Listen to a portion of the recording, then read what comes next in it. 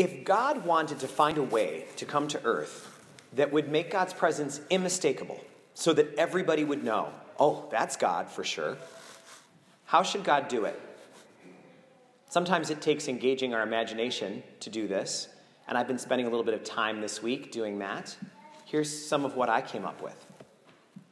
What if one day God could form a huge slit right through the sky, and out of the slit would come down two giant God hands that would pull the slit open, kind of like bed covers.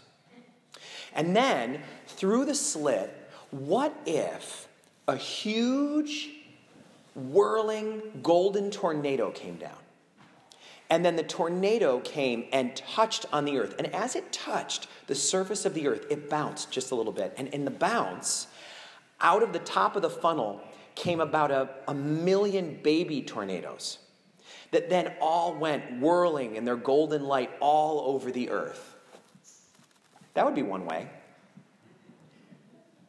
Then I was thinking, what if instead there were a huge volcano that could come up out of the ocean? And it would start off as a giant mountain just growing out of the ocean.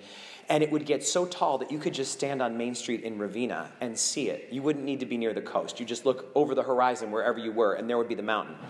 And it would be gushing lava, iridescent, rainbow-colored lava.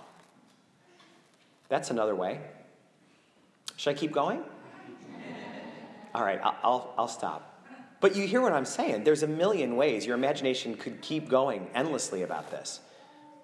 But God already came to earth. And God did not choose to come as a tornado or as a volcano.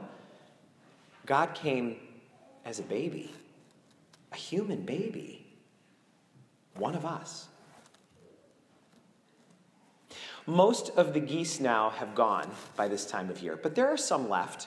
And if you want to see geese, you have to go this time of year to bodies of water. I've always noticed that and never understood why. So I did a little research, and it turns out that in the wintertime, geese like to be in the water because they've got down, so they can handle temperatures that other animals can't. And whenever they're in the middle of a body of water, they're safe from their predators. A coyote or a fox can't get to a goose if they're in the middle of a pond. So that's exactly what they do. But there's a danger to that because they go for long winter naps on those ponds. And it can happen that the temperature drops 30 or 40 degrees overnight. And if the goose is sleeping, they won't perceive that ice is forming all around them. And then, when they go to take off in the morning, what happens is their wings flap against the hardened surface of the ice, and they can't get any lift. If you go on YouTube, you'll find lots of clips of people rescuing geese who've gotten frozen in lakes. It's actually a thing. So that brings me to a true story about a couple that lived on land in the country. Picture Queeman's Hollow or Hannacroy or somewhere like that. And that had a pond in their backyard. And one day, this time of year, a whole flock of geese came and landed on that pond. And the husband and wife talked about how dangerous that was because they knew something the geese didn't. And that was that a cold front was coming that night. And it was going to drop the temperature from the 30s to the sub-zeros. And the pond was going to freeze.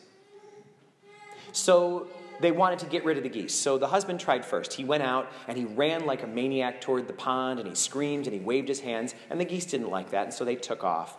But as soon as he went in the house, they just settled right back down.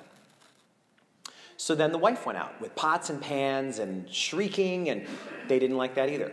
But the same thing happened all over again as soon as she went in. And they were talking about what they could do. And he said, I wish we had a shotgun or something. I would fire a warning shot in the air. But they didn't have one, and they didn't know what to do next. And he said to his wife,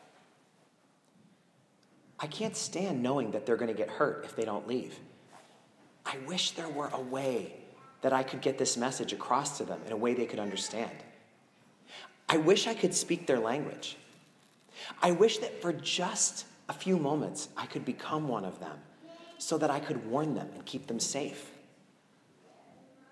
And as he looked at his wife, tears were streaming down her face.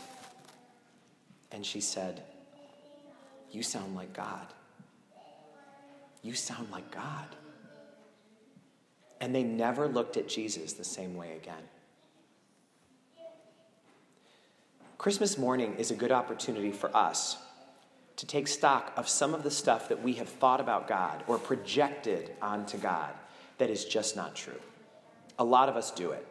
A lot of us have an image of God as being picky, a God who only likes perfectionists, who doesn't have patience for people's problems, who's exhausted and disappointed by how we act. Or we think of God having a great big list of all the things we've ever done wrong, and God has it rehearsed, and God has it memorized, and knows exactly everything we've ever done, and is really fed up. Even when we're on good terms with God, so often we talk about God in distant terms. We say things like, oh, the man upstairs. And even when it's a good thing, we'll say, when something good happens, the man upstairs must like me today, as if God is a middle school vice principal or something. But none of that stuff is who God is, and we have to own that. That was all stuff that we projected onto God. We know for sure that that's not how God is. And how do we know? Because God already chose to come and be with us. Jesus perfectly reveals God. Jesus is God. So if we want to understand God, we have to look at Jesus. And how did Jesus act? Well, we know he was humble. So humble. From his very birth, he started off that way. And he was loving. And he was generous. And he was forgiving and merciful. Do you remember the time that the woman was caught in the very act of adultery, and she was brought into the circle of this angry mob, and they were going to stone her to death? And what did he say to her? He said, you may have done what they said you did, but you are not who they say you are. You've learned a lesson from this. Now go. No strings attached. Go. Live in a new way. And that's what God says to us. You may have done what they say you did, but that doesn't mean that you're who they say you are. Jesus always was hanging out with people with problems and issues, always with sinners. And what would he say to them? Notorious sinners. He would say, you are more than the sum of your faults. You are more than your defects and your wounds and your sins all rolled up. That doesn't sum up who you are. You're worth more than that. And I see your potential. And I want to invest in you. And that's exactly what he says to us, too. So here's where it gets interesting. We are called to then imitate the way he was. To not just admire him for being so good, but to imitate him. And the way we do that is not that complicated. Sometimes we make it more than it is. It's in every moment, in every decision that we have to make. It's choosing the next right thing to do. In this opportunity, at this day, what's the next right thing that I can do? That's why people always had those bracelets that said WWJD on them. What would Jesus do? And we might say, I don't know what Jesus would do, but we do know. We've been his followers all along. We know what he would do. Sometimes people will say to me, but not every choice is easy. There's goods and bads and everything. And sometimes I'm choosing between two options that might work. How do I know what to do then? Well, if you want to do what Jesus would do, you look at the two options and you pick the one that is the most kind, the most generous, the most forgiving and merciful, the most loving. Whatever is the most beautiful of the choices, that's the one Jesus would choose. The most surprisingly generous and good, the most beautiful.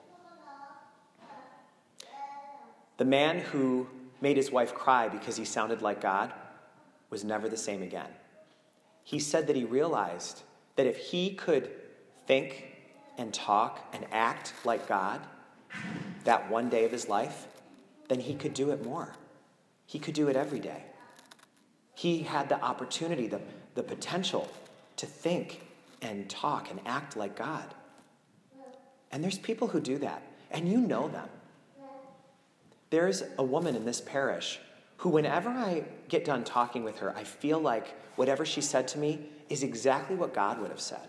I so often say, I think that's exactly what God would say if God were speaking to me. She wrote me a Christmas card, and she started it off saying, I'm not that good at expressing myself. But by the time I was done reading the card, I thought, if God sent me a Christmas card, I feel like this is what it would say. Wouldn't it be great if people were talking behind all of our backs like that and saying, she's so much like Jesus. He reminds me so much of God. This person is so generous, so kind. Wouldn't it be wonderful if that was what was said about us?